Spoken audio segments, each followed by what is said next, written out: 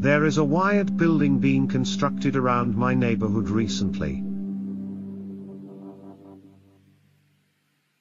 It's running by an organization called Earthcaster.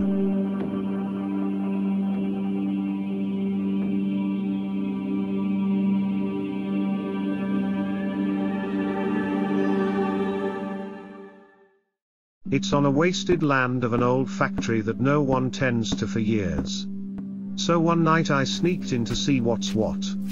There were many cool excavators running with no one in it, and gigantic pits left on the ground.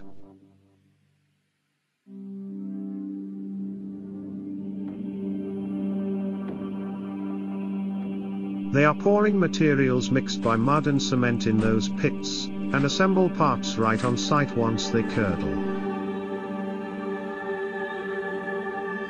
It seems these guys are brutally assembling parts casted from those pits, which is quite fascinating.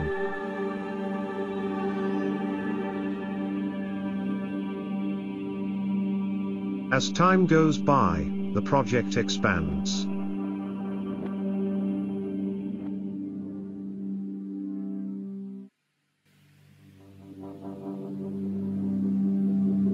Then one day as I dropped by, an almost finished building just bumped into my eyes. I have never seen a dwelling built like this. A few days later, I was invited to visit my friend Lisa who lives there.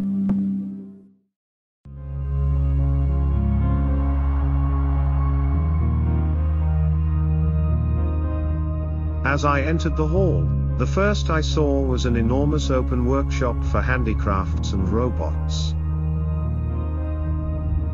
Today they are hosting an exhibition showing works of some other artists in Hackney. Guess I can show some of my work here someday as well.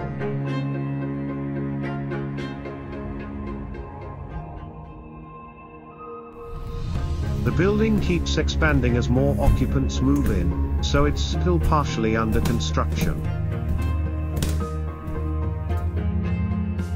Then Lisa led me to her own cell. I saw the shared living room where she and her neighbors hang out together. They also share kitchen and dining room to bound during domestic labor.